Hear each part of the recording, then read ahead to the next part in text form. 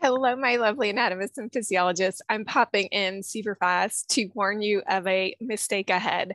So, as you are doing your notes for the oogenesis process, just look out for the following error.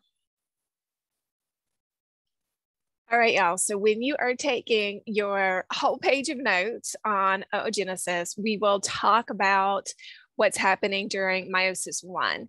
And I'll say, okay, during meiosis 1, the process is frozen during anaphase 1. And that's where the mistake comes in.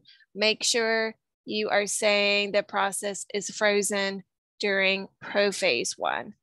If you pay attention to closed captioning, I have it correct in the closed captioning. So that's another way for you just to double check yourselves.